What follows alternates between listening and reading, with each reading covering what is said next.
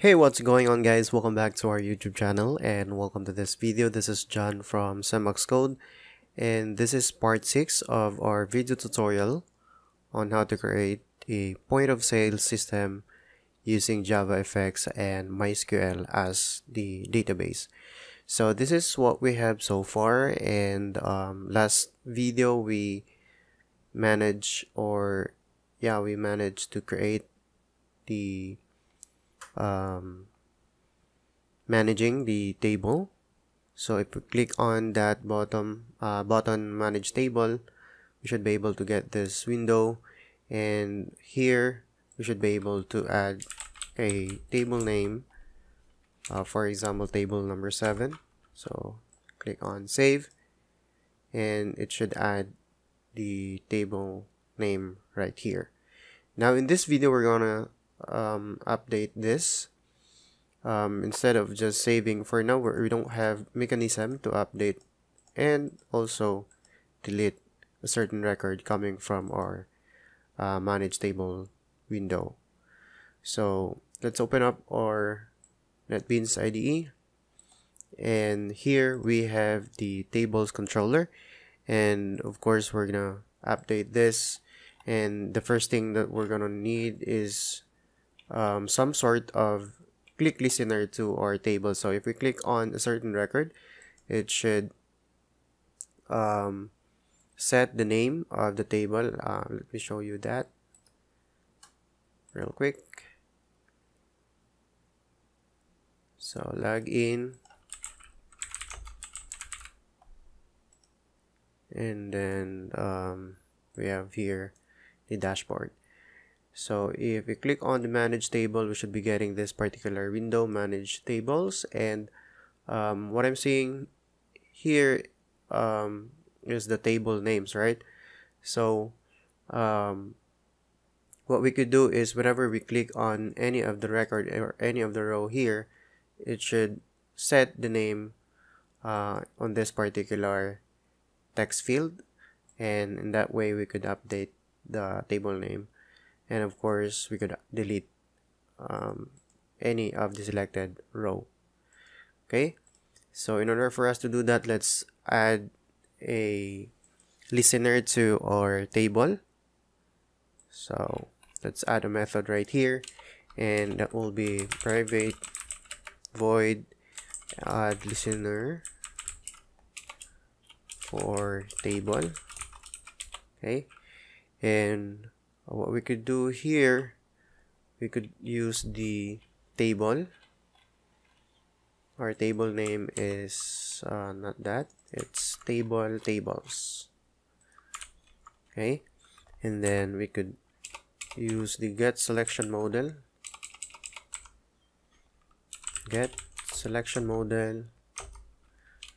and then selected item property, not index but item, and then we're gonna add listener to that, and that will be we're gonna use arrow function right here, old selection, and then new selection. And we're going to use arrow function, open and close curly braces. There we go. And in here, we're going to check if the selection is not equal to null. So new selection is not equal to null. So if it is not equal to null, then we will set our btn edit to be enabled. Okay. So btn update,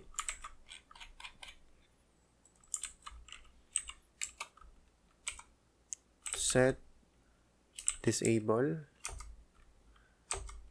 false, btn delete, and then of course we're gonna do the same, false. Otherwise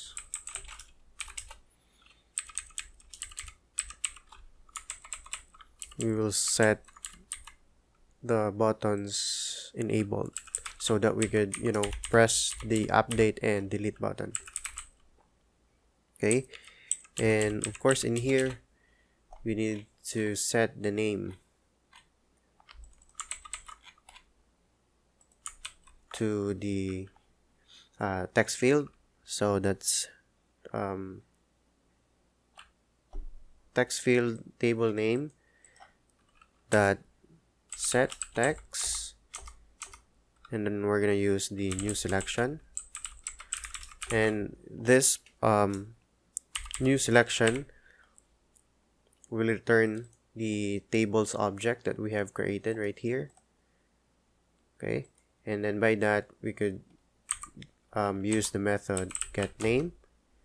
Okay, that's because it returns table object or tables object. And in here also, if the selection is equal to null, then we're gonna set the name or text field empty. Okay, and after that we could set the I think that's it. Okay, now what we could do, let's add this particular listener to the initialize method that we have. So inside our initialize, before anything else, we need to add listener for table, so that every time we click the table or a certain row, the buttons will be enabled or disabled based on our selection. So if it is null, then all the buttons update and delete will be disabled, and if it is not equal to null, then all the buttons, like for example the update and delete, will be enabled. Okay, so now what we could do is try to add the edit and delete functionality. So let's just open our tables.fxml, and we're gonna add the on action event for this update and delete. So in here we're gonna set on action event, like for example edit entry for our update, and this one will be delete entry. Okay, and let's just save this back to our NetBeans IDE and update our controller. So we should have the edit entry and delete entry right here. Okay, so before we proceed with our I think the buttons are disabled by default. So enabled, where is it? Properties. Where is it? Disabled. Okay.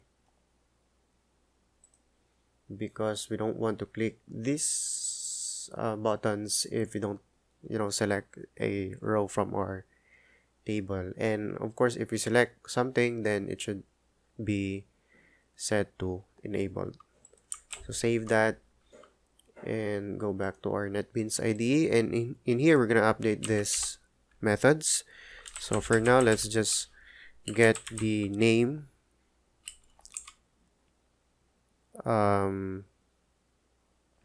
We're not getting the name, right?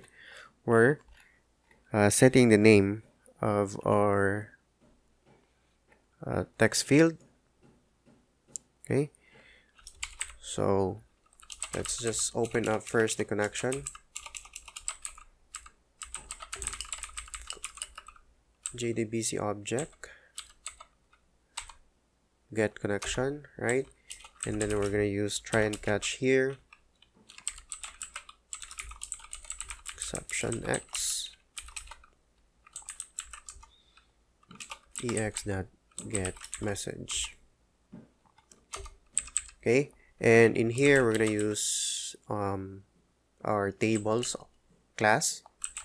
This is what we have created from the previous video, and of course if you miss that particular video tutorial, you can finish that before proceeding to this particular video tutorial. This is part 6. Okay, so I think we defined the tables class from, I think it's part 5 or 4, so you can check that. And what we could do here is use our tables that get selection model, and then we can get selected item. Okay, so of course this particular line here will return an object of the selected item coming from our table. And then what we could do here is set up the query. So what we will do here is update, and then table name, which is tables, and then we're gonna set the name into whatever the being set by the listener that we have here, because as you can see here, we have set the text whenever the user clicks on a certain row or something. So we're gonna use that, and what we have is tf, and then table name that get text,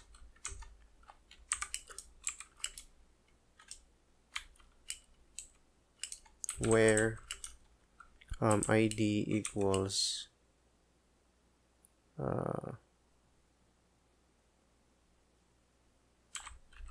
single quote, and then table that get id plus double quote, and close this particular line. So this is just a standard query. We're updating the name of this particular record, which is having this particular ID that we have here. Okay, and then we're gonna use the execute query method.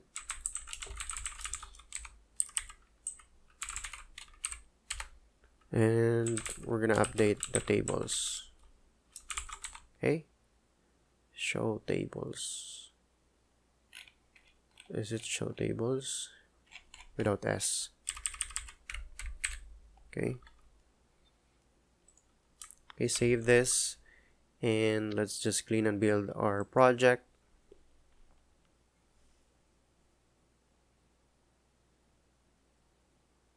And run.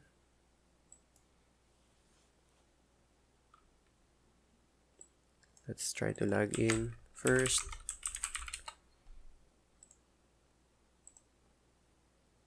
And then manage table. And if we click on any of the record, it should set the name here inside our text field, right? As you can see.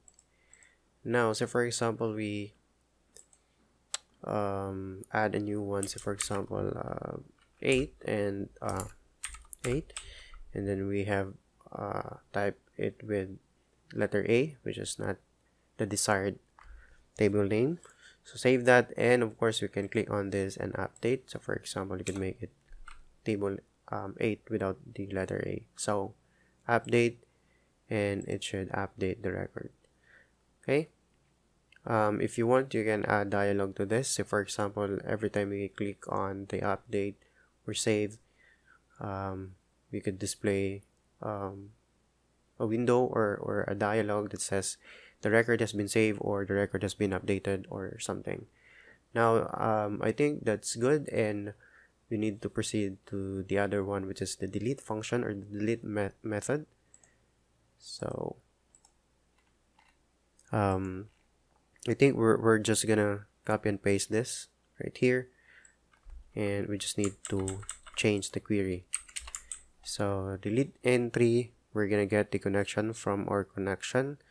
I mean database object class, and then we're gonna set or get the selected item, and it will return a tables object, and we're naming that object table. And the query, of course, is different. It will be delete from tables, and then we're gonna remove this, where id equals, and then table dot get id. So table refers to the selected item inside our table. Okay, so get id, and then execute query is show table.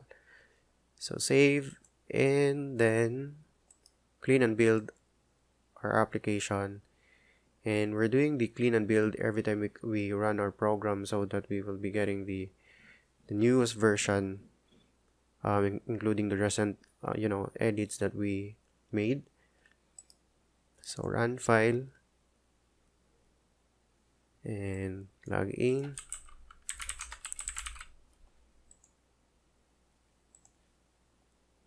Okay, so manage table, and say for example save here a random name, save, and if we click on this, we can rename this, for example SSSA, and then update.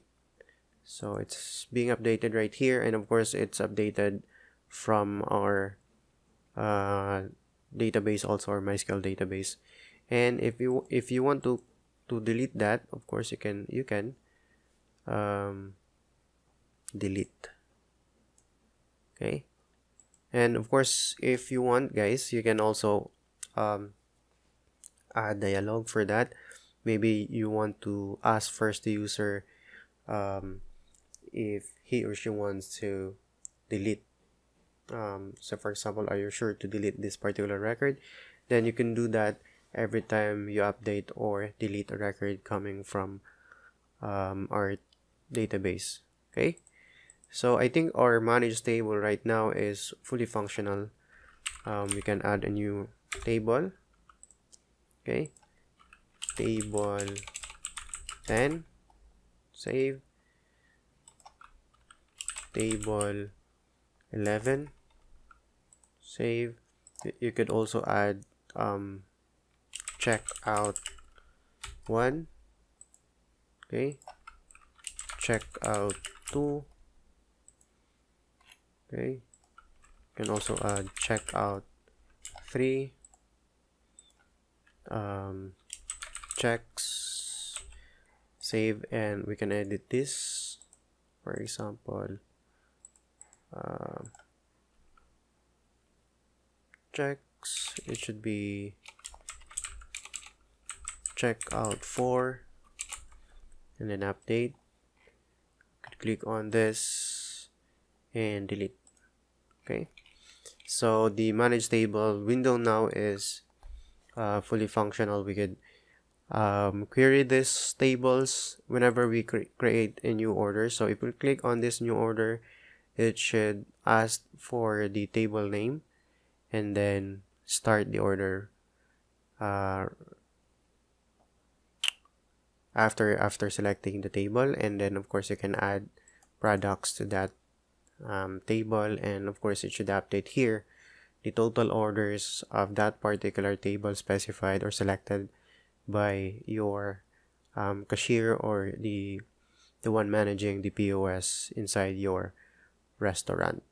So I think in the next video we're gonna work with product, and I think that's all for this particular video. And if you have questions, please let us know in the comment section below. We'll try to answer your concerns or queries regarding the POS that we're trying to develop by using JavaFX and MySQL. So thank you for watching, guys, and see you in the next video.